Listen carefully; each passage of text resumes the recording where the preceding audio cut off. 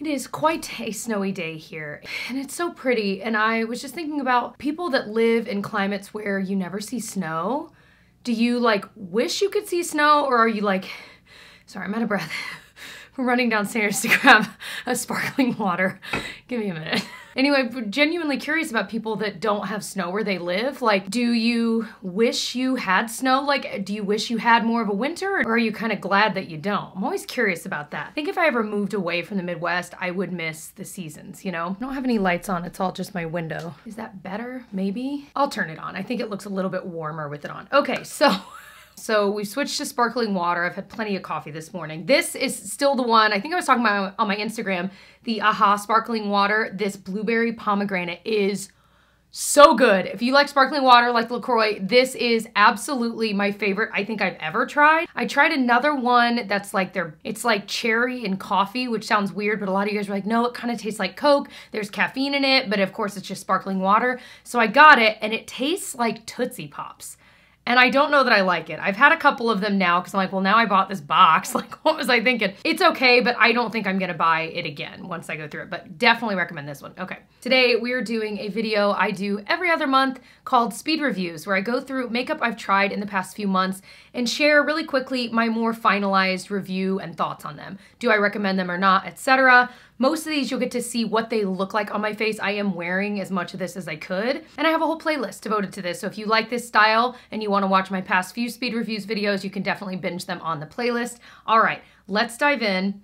We have a lot of drugstore. I have a dupe or two to talk about. I feel like every time I do these, I always have a dupe to mention because I have tried a lot and there are just so many similarities between certain products. So let's talk about one that I was very pleasantly surprised by. These lip products from Milani. The packaging of these is beautiful. I love these shades that I have. I'm wearing this pinkish one called 130 Lingerie on my lips today. It's not quite as fuchsia-y pink as I was kind of hoping when I put it on today, but these are so reminiscent of what seemingly every brand is doing right now, which is very reminiscent of like the Revlon lip butters of the past, where it's a lipstick that definitely has color, but it's just comfortable. It's like moisturizing. But one thing to know about these kinds of products, because literally right now every brand has them, is that they do move around a little bit. They're more of a comfortable lip product, and with that comes that kind of movement. So I always say, you know, especially if I'm drinking coffee or something, I'll get those little wings.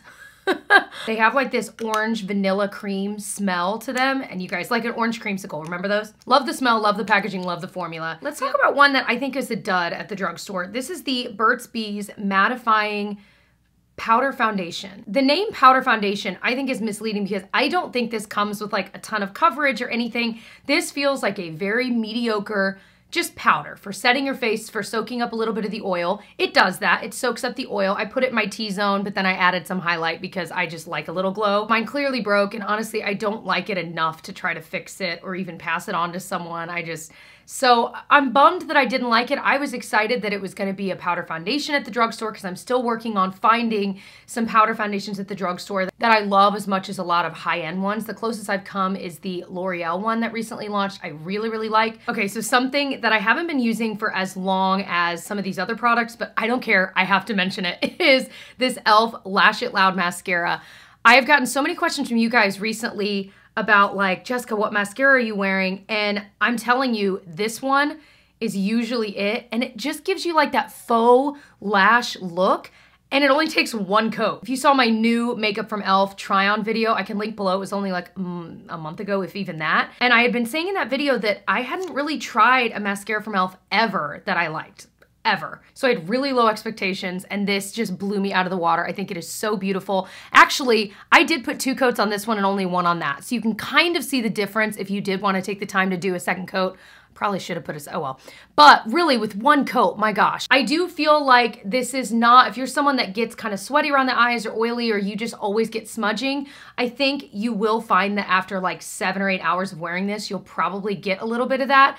I only wear it on the top lash, so I haven't been experiencing that too much. I wonder if they'll ever come out with a waterproof version of this. That would be even better. But it's a drier formula. It has a plasticky brush, but what I do like about it is that you can really push your lashes up when you're putting it on, and it holds the curl really well too, so love it. So something crazy expensive that I have, I think like 2 different dupes for, is this Guerlain L'Essentiel foundation. I bought this because Taylor Wynn recommended it. Anyway, it's their Natural Glow foundation, 16-hour wear, it has SPF of 20. This has a very strong smell, so you'll notice that, like if you ever bought this or sampled it, you would notice that right off the bat. Packaging, really cute, nice glass bottle, kind of sits off kilter, which I think is cute. It looks like BB-8. Is that the right one? Yeah, I think so. This shade match is nearly perfect. I'm wearing it today, and I wanna show you what it looks like with nothing else on my face. It really is a pretty, glowy foundation. It's not gonna ever be a high coverage, but it definitely can get up to about medium, and it's really pretty on the skin. The only thing is, it's obviously pricey. I don't know when and if I use this up, which I'm sure that I will because I do enjoy it a lot. I don't know that I would buy it again because there are 2 drugstore products that I feel like give a very similar effect. One is the Wet n Wild Photo Focus Dewy Foundation. That one I think has a very similar effect, a similar wear time, a similar look on the skin. The Wet n Wild one is like under $10. This one is way, way more. Another one that hit me today that I feel like this looks like, maybe even more, is the L'Oreal Age Perfect Radiant Serum Foundation. That is one of my holy grail foundations that I discovered last year. I have almost used the entire thing up. I will repurchase. And I think I like that one slightly better than this. So if you're really wanting that look, I would say go for the L'Oreal one or even the Wet n Wild one and maybe skip on this, even though I think this foundation is absolutely beautiful. So if you're wanting to splurge on a foundation and you like the similar look to what I like, you'll probably love this. I have the shade 02C, by the way. Something at the drugstore that the more I used it, the more I was like, is from Flower Beauty. I tried it in my new From Flower Beauty video. It's their Supernova Celestial Priming Whip. Now they have a Supernova Celestial like radiant serum. Mine had gone bad, and so I got rid of it.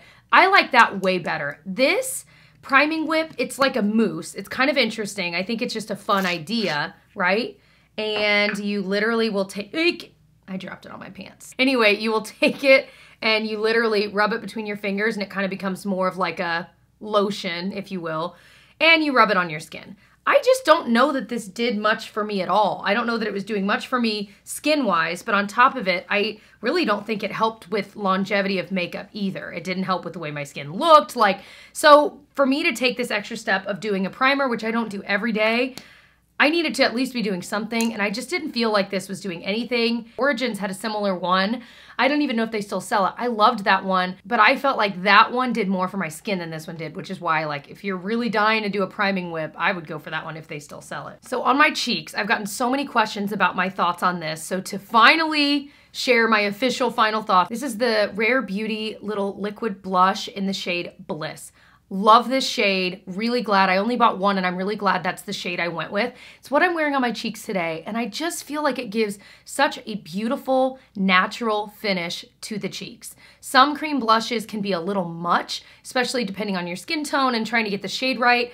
This just always looks so pretty. Definitely the way to apply it, 100%, is to take the little dropper, and what I do is I literally get some on my finger like this, rub it on my hand, then tap it on. And usually I'll do that twice for each cheek. A little bit goes a long way, but it just blends into the skin beautifully. It stays all day. This is the amount of blush I like. I don't think I need to buy another one because I'm happy with the shade, but I definitely like the formula. If you've been wanting to dive into like liquid blushes, you felt a little intimidated, you might really like this one because it is forgiving if you get the right shade and if you apply it the way that I would recommend to apply it. So it's just beautiful. Now, a drugstore cream blush, so not liquid, but cream, that I have absolutely fallen in love with is from Milani. This is their Cheek Kiss cream blush. That's hard to say. Cheek Kiss cream blush. Say that 5 times fast. I have it in the shade Nude Kiss 110. Perfect shade for me. I could probably go lighter, but I don't think they have one lighter. And I'm telling you, in person, it's darker than what it looks. If it looked like it does on camera, it'd be perfect, but it's a little bit deeper. This is definitely best applied with a duo fiber, like stippling brush. I feel like every brand makes stippling brushes, so you can find one at any price point. e.l.f. makes a really good one, I will link below as well. But that is definitely the way to apply this, and it ends up blending so quickly and easily onto the skin. Very similar look to what you're seeing with the Rare Beauty, but this is just a little bit of a different shade, and of course, a different texture completely. It stays in place pretty well. It performs very much like expensive cream blushes I've tried over the years, so highly recommend if you can find a shade that works for you. Here's a dud. And I kept dragging my feet talking about it because I kept thinking, no, maybe I'll apply it this way. And I kept trying it and I just can't fall in love with this. It's from Nudestix, so it wasn't cheap when I bought it, or ever. That was a weird thing to say. It's their Nudefix Cream Concealer. I have it in the shade Nude too. The shade is great. I'm wearing it today. And here's the thing, I have tried everything. I've tried applying it and blending it in right away, whether it's with my finger, brush, or sponge. I've tried it where you apply it and let it sink in for a minute or two. Sometimes that'll help the formula kind of stay in place a little bit better before you blend it. And that's actually what I did today. And I just, no matter how I've applied it, it's not like it's the worst concealer I've ever used. But I just feel like it leaves something to be desired. This feels like a drugstore concealer 20 years ago when the drugstore wasn't as good as it is today. Does that make sense? It blends in fine, it covers fine. You can see, I don't think it looks like horrendous, but most of the concealers I try blend in really nicely. This one always gets caught in weird ways and it just looks like, patchy's not the right word, but just like uneven throughout. Like I can see little dots of the concealer pigment. Does that make sense? And I don't like it. And I'm bummed about it too because I actually really think the packaging's cute and I love this doe foot applicator that's like super squishy and super flat. And so when you paint on the concealer, it just, oh, it feels good. And also I love that it's a squeezy tube. So I could, as the concealer, if I like loved this enough to use it up, I could squeeze the concealer out as well. I wish more concealers came in packaging like this, but I'm sad to say I really don't like the concealer itself. Okay, so I don't know that I've even mentioned this in a video. I bought it a while ago, I think during the Sephora sale, like end of 2020. This is the Charlotte Tilbury Instant Look in a Palette, and it's called Stoned Rose Beauty. I'd seen a couple people here on YouTube use it and talk about it, and I love so much from the brand. I was like, you know what? During the sale, I'm gonna buy it. I wanna try it out. I liked the idea that when I looked at it, I knew color-wise, I would use all of these. I always rag on like face palettes and stuff, or even just larger eyeshadow palettes where I feel like when I look at it, there's too much in there I wouldn't use or that wouldn't be right for me. But when I looked at this, I thought, you know what? I would use all of those shades. So it's got 3 eyeshadows and 4 face products. A bronzer, that's a great shade match for me, a face highlight, and 2 different cheek like blushes. I just feel like it's just fine. And that's what bums me out because obviously this is not cheap. It just feels fine. The eyeshadows leave something to be desired. It's what I'm wearing today. It's not quite as shimmery as what I typically like in eyeshadow, but it's fine. Like it looks good, but just like fine. Okay. And my other gripe is that these face products are also good, but these blushes are so tiny. I feel like I've got to take my blush brush and like make it smaller and fit it in there and get that and it's just more work than I feel like doing. I'm like, I'd almost have rather have had just one cheek shade larger in the middle. I'm a little bummed. I'm not gonna get rid of it because I still think all of the products in it are good and I use it from time to time, but I just don't think anyone needs to run out and buy it. Because even if you know you're going to use these shades like I do, I just don't think it's anything spectacular. And I feel like you'd be better off buying 1 or 2 products from her that you really, really love than buying this expensive palette that's just mediocre quality. That's all. I did do an updated Charlotte Tilbury video using a bunch of their products, sharing what I think are the best and worst, and then I also had some dupes for a lot of the products. So I'll link that below because I still stand by all of that. One that I've really grown to love this past month is from Flower Beauty. It's their Petal Play Shadow Quad, and this is the one in Gilded Lily. Packaging, gorgeous. Beautiful neutral shades. I just have loved this. My only gripe is these 2 shades are very, very similar. However, that means that like I'll put this all over the lid and then blend this one in the crease. They do blend so seamlessly because they are very close. I don't think this particular quad is gonna be right for everyone, but they do have obviously other quad options. But if you're near my skin tone or you like similar eye looks to what I do, very simple, you know, blended together pretty simply, very simple. Did I say that enough? Anyway, it's really pretty. And you know what? This shimmer right here in the corner is so gorgeous. It's this beautiful, almost rose gold. These are really soft shadows and they're just thin, so I don't feel like they move around. They're easy to work with. This dark brown I've used lightly in the crease. So I obviously didn't use this one today because I used the Charlotte Tilbury, but I've been using this so much. And there was a recent video I did that so many of you guys were asking what was on your eyes, and I'm pretty sure it was this. It's just this beautiful shimmery swath of color all over, and I love it, and I love that the packaging is beautiful and the price is right. So there we go. Price is right, baby. So another one is from Honest Beauty. I don't think I've mentioned this yet in a speed review video. I bought this kind of on a whim a while ago, but a lot of you guys had recommended it. It's the Honest Beauty Cream Cheek Blush. This is in Rose Pink. This is beautiful. Very similar to the Tower 28 one that I also love. This one's a little bit cheaper, I think, but the Tower 28 is not as expensive as a lot of other Sephora brands. But anyway, it's nice and creamy. It stays in place. Definitely a little bit goes a long way, so keep that in mind. I do think the Tower 28 one is a little bit more forgiving because if you put too much of this on, it's like, ugh. Tower 28, I feel like it's a little more blendable once you've got it on, whereas this, you kind of got to work, not crazy fast, but you need to kind of know what you're doing. So this one I also like to apply with my finger because I just find that if I try it with a brush, it sometimes ends up being too much, whereas the brush with this Milani one works great. So it's kind of, I feel like every cream blush has its own idiosyncrasies, and that's just something to know. I think if you're going to apply this with a brush, you definitely want to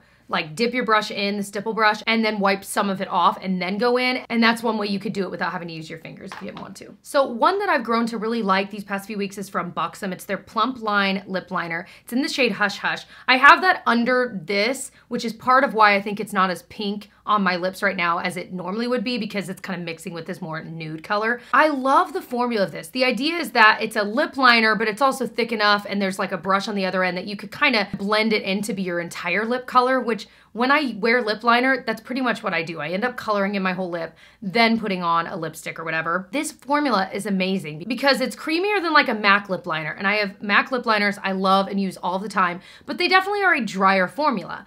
This is a little bit creamier, but it's not so creamy that it's sliding all around. You know, there's some retractable, for example, lip liners that are so creamy that it's almost too creamy. This is right in between, and I just have grown to love it. I kind of want to try another shade in this, but I'm kind of waiting because I don't need it right now, but really, really like this. If you're in need of a new like go-to lip liner, especially if you can find a shade that works really well, I really think you'd like this. One that took me by surprise is the e.l.f. Stay All Night Microfine Setting Mist. I actually haven't put this on today because I'm not too powdery. I don't use this every day. I use it when I feel like if I've thrown on some loose powder. When I feel like I just need to take down that powdery look, I feel like it's helping with my makeup wear. It doesn't make my skin too greasy or anything like that. Like the Maybelline Glass Spray, if you like a really dewy look, it's pretty cool. It's like the Tatcha Dewy Skin Mist, but man, oh man, that stuff definitely adds a glow. This does not do that. It really tamps down the powdery look, helps it kind of melt into the face really nicely. Guys, what's going on? I haven't used it in a few days and I can't get it to spray. Okay, so my thing just got stopped up, but now it's good, but it's got a nice fine mister, and I just think it is a lovely, lovely product. Okay, and I also wanted to mention this Wander Beauty Mist Connection Essence and Toner. Almost out of it. I already have my next one to use. I have loved using this as my very first step before doing any of my makeup. So I'll put this on, then a vitamin C serum, then my SPF moisturizer, then go into makeup. And this just adds that hydration into my skin. I feel like it's the perfect way. It kind of wakes my skin up. And it says it's a 2-in-1 essence and toner. So it balances your skin, but it also moisturizes. The mister is amazing. I've had no issues with it.